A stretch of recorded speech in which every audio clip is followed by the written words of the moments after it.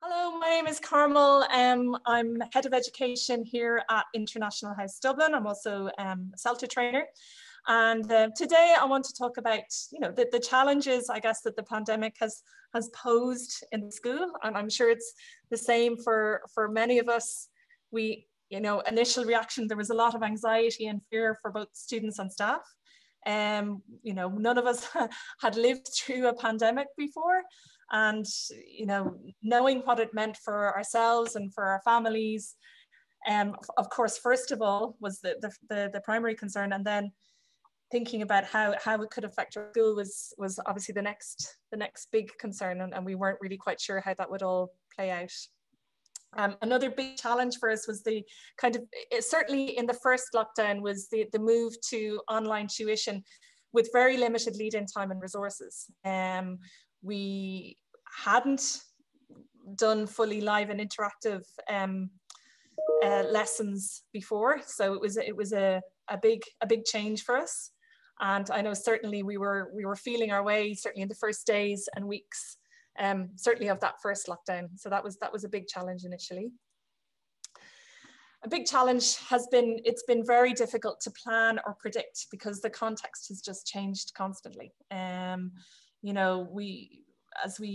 the summer, it seemed, that it was over, that we were kind of going to go back to normality again. And as the summer progressed, we could see that the numbers were starting to increase and restrictions were being introduced.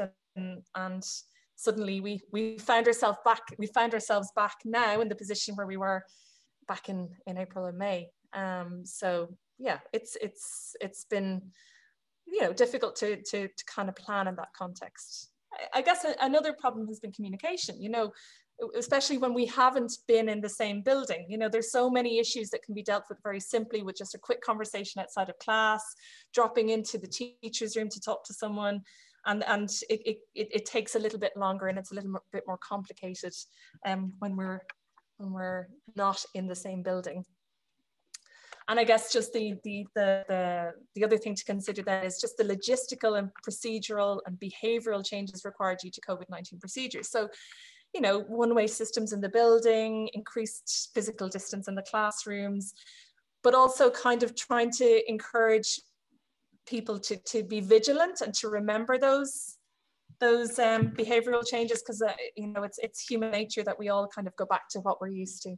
So they've been big challenges for us. I guess in terms of how we've responded to those challenges, a big thing is, I guess, being available and just talking, talking to people, asking people how they are, having regular welfare meetings, lots of kind of feedback and advice for people. And I think that what's been very useful for us, I know in the education department, is just using WhatsApp groups for spontaneous queries and feedback. We found that really useful, like when we're planning and also when we're teaching, especially in the first lockdown, you're like, oh my God, how do you do that again? And quick message to the WhatsApp group and you've got a response immediately. So that was really reassuring and a great help in that first lockdown. I mean, with the move to online tuition, we were able to develop kind of training and self-study tasks for teachers. So teachers that kind of gradually rejoined us, we were able to do training with them and also give them tasks so they could practice, so they could feel confident delivering their first lesson. Also kind of paired teaching for the first lesson as well. We've developed an online resource room, which is great because a big anxiety for teachers is not having access to their favorite resources. So we've got some really good online resources, and that's made things a lot easier. And just, as I said, just staying connected and helping each other and being around to deal with questions and problems, I think has really helped. Well, difficulty to plan in an ever-changing context. So we're just basically planning for multiple scenarios and being adaptable and being aware that those scenarios might change.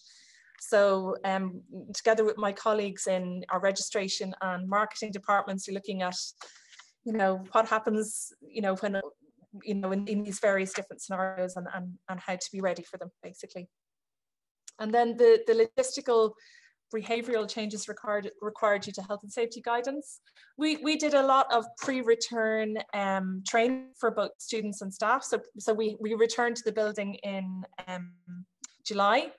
And we had training for both students and staff, so that they would be fully aware of what was required of them, and also that they would have kind of like a manual kind of to take with them that they could refer to as well. We've been able to kind of do dual delivery for isolating students as well. We've been giving students and teachers regular feedback and advice, so kind of saying that's great, like everyone's, you know, following the one-way system, that's fantastic, but we need to remember to be socially distant kind of as you come into the building and not just within the building.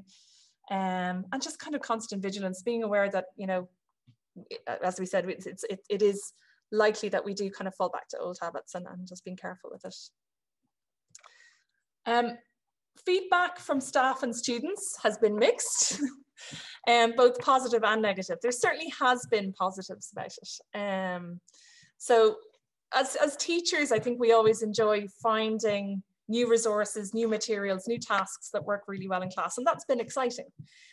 Learning how to use like the online platform, learning how to use it well, I think has been great. Like that kind of buzz that you get from trying something out, it works really well, and you share it with your colleagues, that's been brilliant. We've also really enjoyed being able to share materials and lesson plans with students before the lessons, because then they can use it for their own revision after class. I think one of the kind of, I suppose, magical things about working online is that kind of personal cultural exchange you get when one student is in Brazil, one student is in South Korea. You're seeing the sunrise in Brazil, you're waving goodnight to the person in South Korea, and even things like pets dropping into the lesson, children dropping into the lesson, brothers, sisters, housemates. That's made an experience of working online seem more intimate and human, and has really helped kind of bond the groups, I think.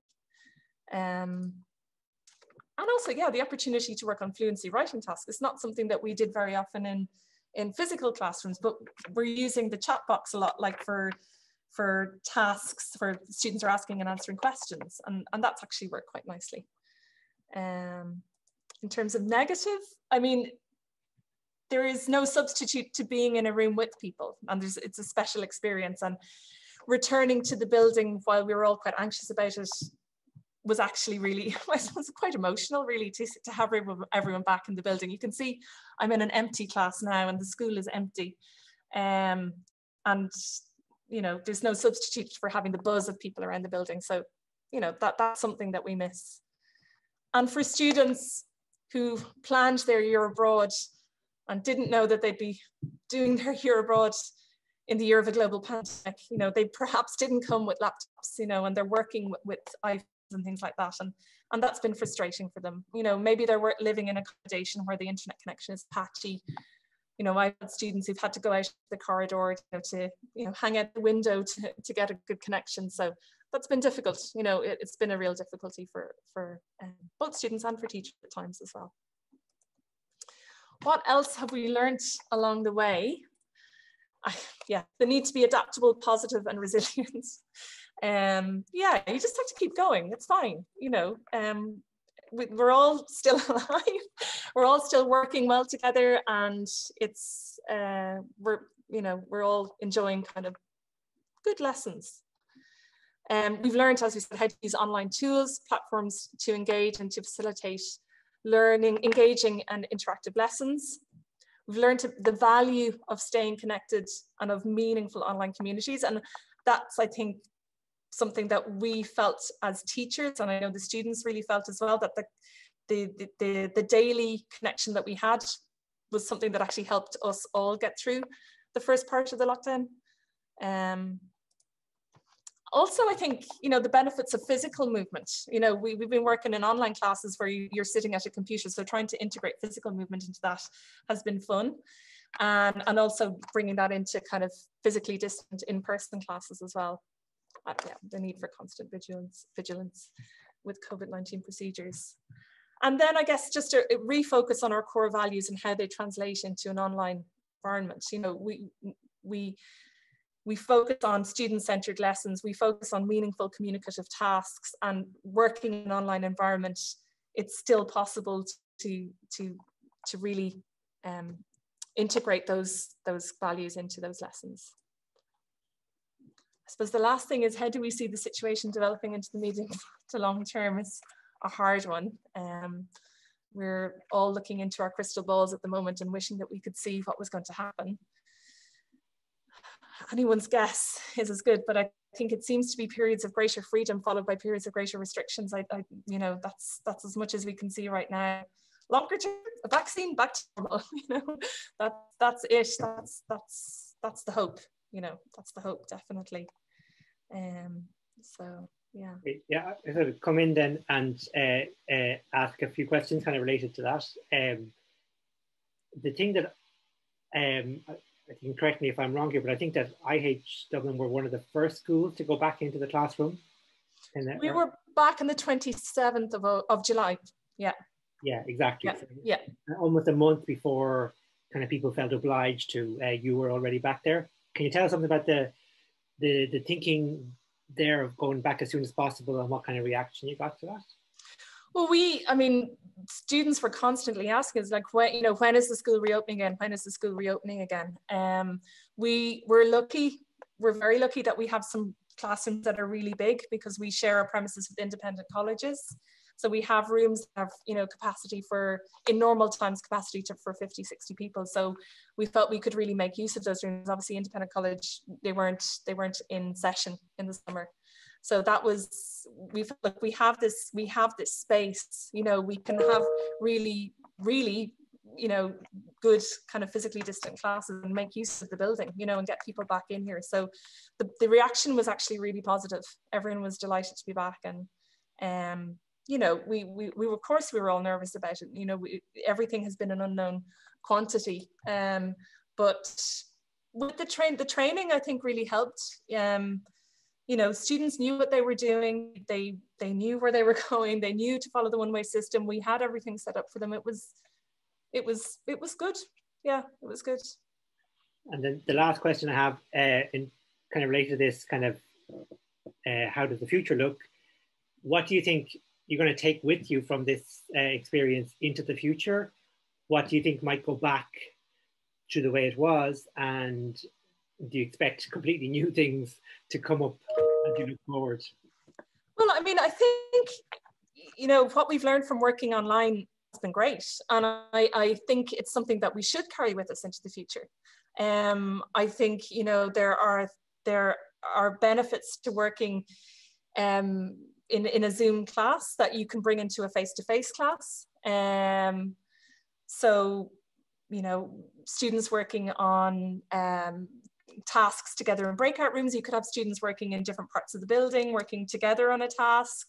You could be interviewing students in different classrooms. I think that's something that we could definitely work with. And something, you know, there's, you know, different online tools that we've enjoyed becoming familiar with that I think would be useful in any kind of context. What was the next question? Sorry.